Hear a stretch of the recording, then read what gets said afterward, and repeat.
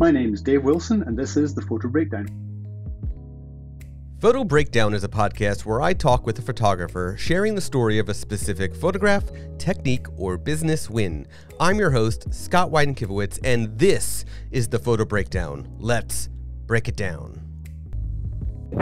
Hello, my name is Scott Weidenkivowitz, your host of Photo Breakdown, and today I'm sitting down with, well, I'm going to say a Scott from another place? Planet. A different type of Scott? How should we call this? So I'm talking to my friend Dave Wilson, who doesn't have the name Scott in his name, but he is originally from Scotland. Indeed. So he's a Scot. Now, interestingly enough, this year is the year I've lived in the US longer than Scotland. So you could argue that I'm now more American than Scottish, but hey.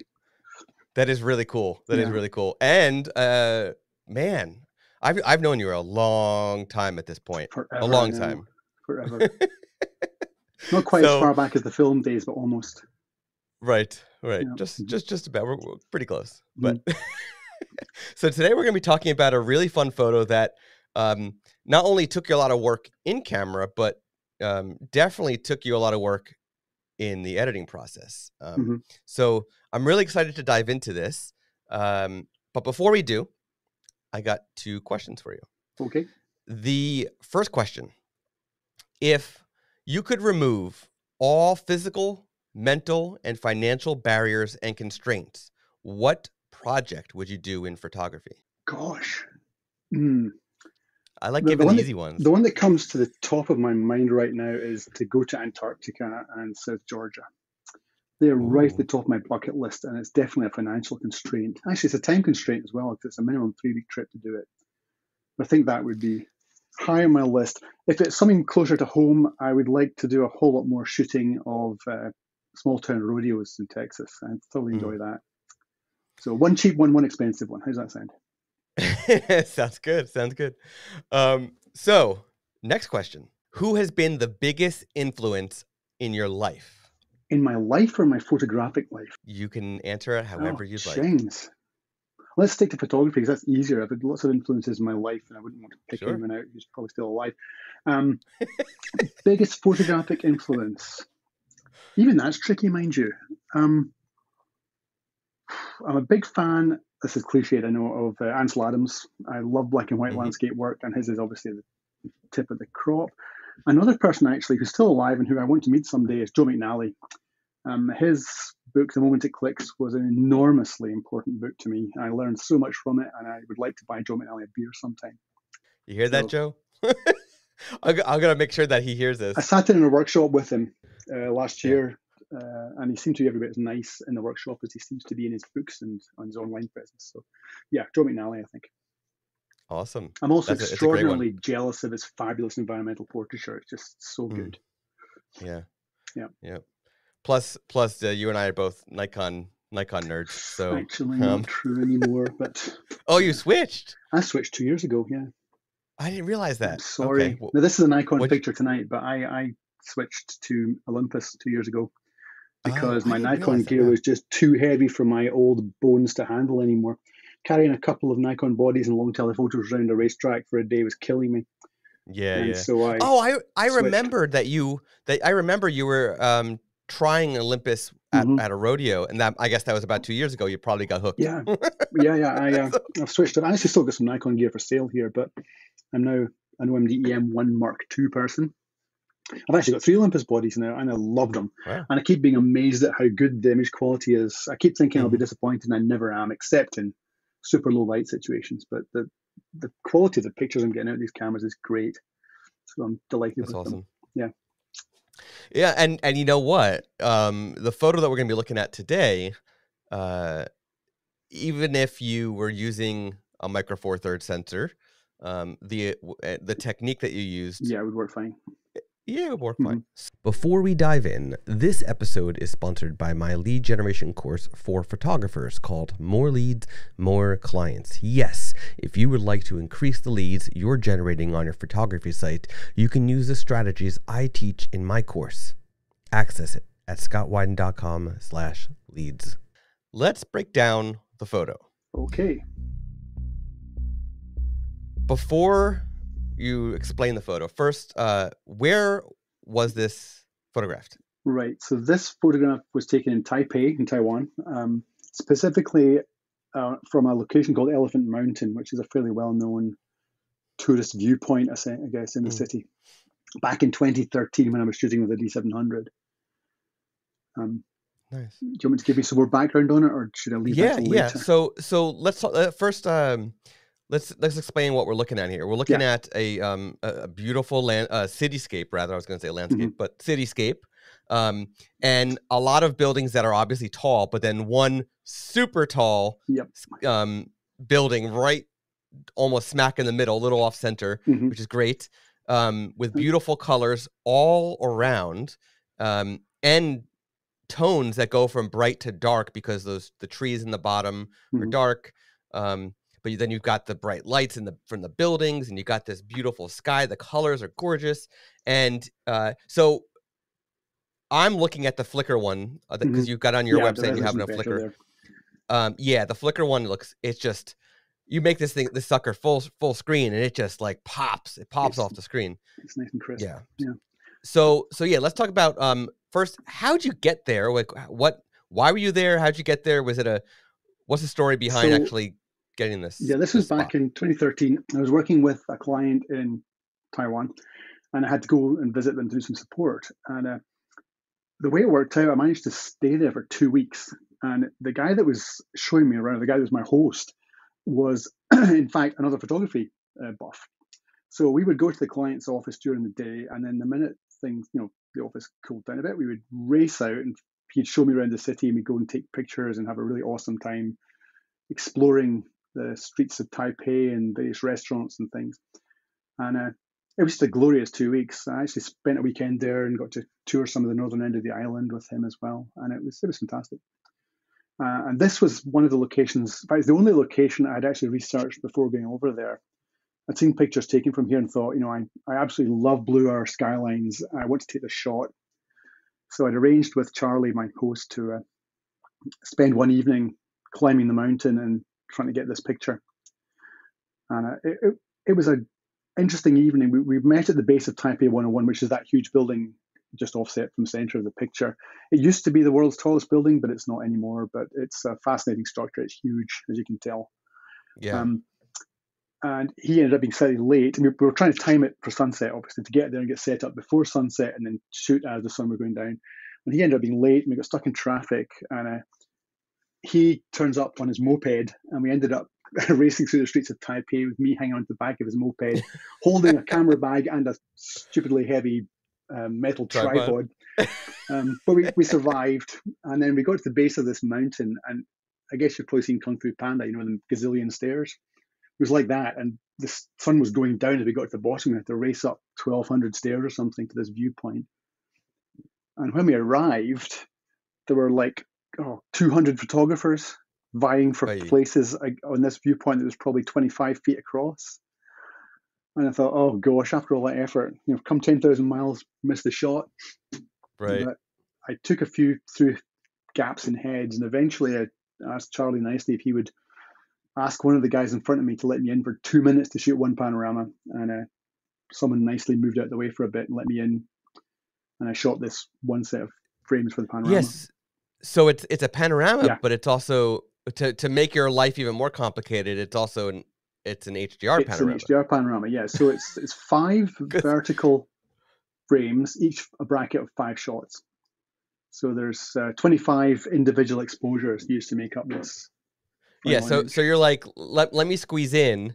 Let me squeeze in so I can get a panorama, but I'm just going to make it more complicated, and I'm going to bracket each section of this panorama. I'm looking to see what the longest exposure, I think, was probably something like 16 seconds, I think, for the long, the brightest exposure. So it probably took me about, 3 minutes, 4 minutes perhaps, maybe less than that, to shoot the whole panorama. Yeah.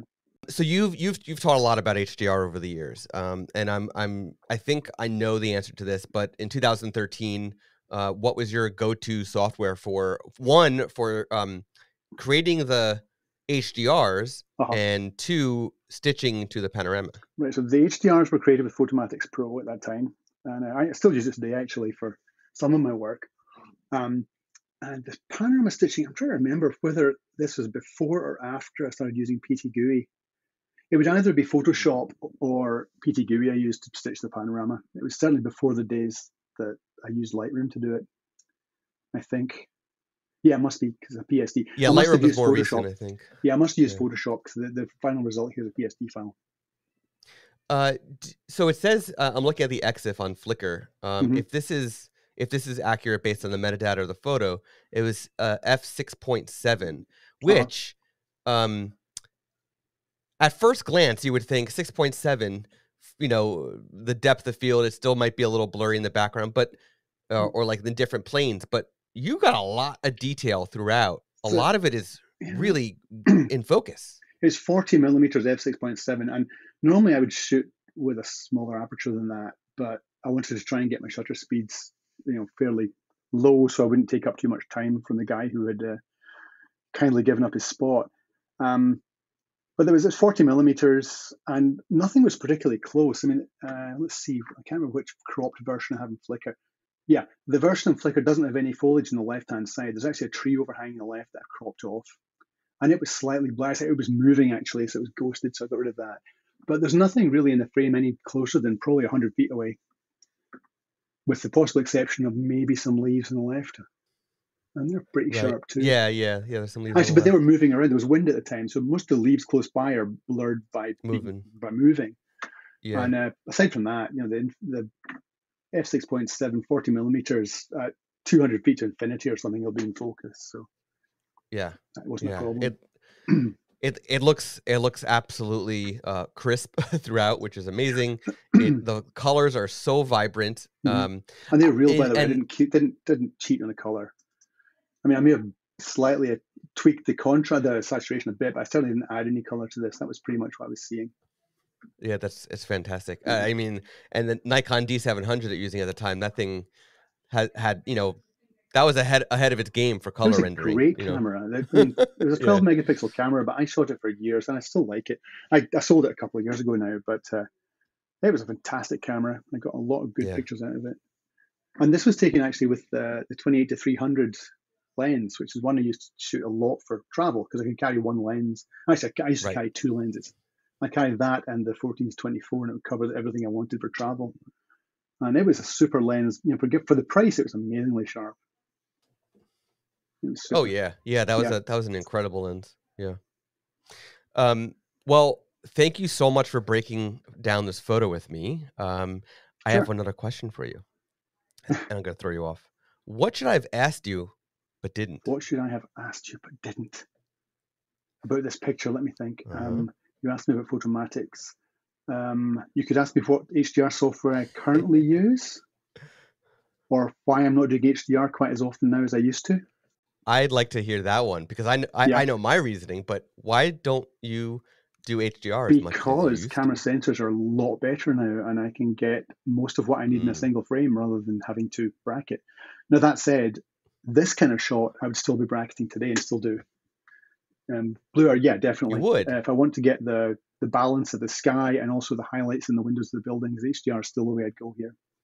Otherwise, I get blown out highlights.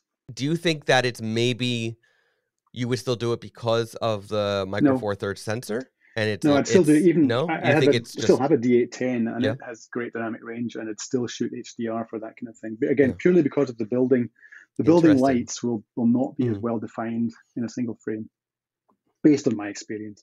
To sort of circle back to your other question that I didn't ask you, would you use Photomatics if you were to redo this again, or would you use something else these days?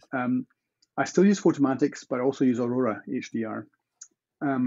I like Aurora for natural looking HDRs, and I far prefer Photomatics for the artistic stuff.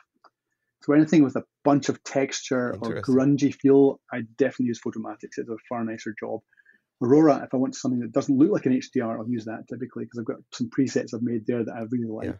So it just depends on what you're going for this photo. Yeah, I mean, today. I shot a bunch of pictures in Fort Pickens in Florida a couple of weeks back, and they were just screaming out for Photomatics because they were inside an old fort with moss and grunge on the walls and everything, and the texture was just gorgeous in Photomatics. It's one of those I haven't shot in HDR in so long. Sometimes I miss it, and sometimes I'm in a way glad I'm not doing it anymore and trying other techniques. But you know, you look at a beautiful HDR and you're just like, that's how it's supposed to be done. Well, if you look at a beautiful HDR, you shouldn't necessarily be able to say it's an HDR, right. Let's be honest. Exactly. But back when you and I started doing HDR and got to know each other in the first place, we were just bracketing everything, which was ridiculous looking back on it. But, yeah, we were. You know, the techniques mature into a tool that you use when you need it rather than something you just do all the time. Yes. Yep. 100%. Awesome. So, Dave, where can our listeners connect with you online? Dave Wilson Photography, pretty much everywhere, I think. Instagram is at Dave Wilson Photography, davewilsonphotography.com, Dave Wilson Photography on Flickr, Dave Wilson Photography on Facebook. I think I've got it covered now. And we're going to I'll be sure to link to your website. And of course, this photo on Flickr, I'm going to link to both in the show notes. Yeah, so the Flickr one's thank better. You. It's full resolution, so it's worth looking at. If you want to get the full look at this, full screen and everything, definitely check out the Flickr. But be sure to check out rest of Dave's photos, either by browsing his Flickr gallery or by going to his website, or both, whichever. And if you are into rodeo, definitely check out Dave's rodeo photos too, because they're also quite fantastic. Thank you. And I mentioned earlier, Dave is originally from Scotland, but he's now in Texas. And, you know, obviously that's, well, rodeo. So thanks, Dave, for joining me tonight. Yes, we are recording this it's evening for me. It's like a little after 7 o'clock for me. Thank you so much for listening to Photo Breakdown. For the show notes and to see the photo shared today, visit photobreakdown.com.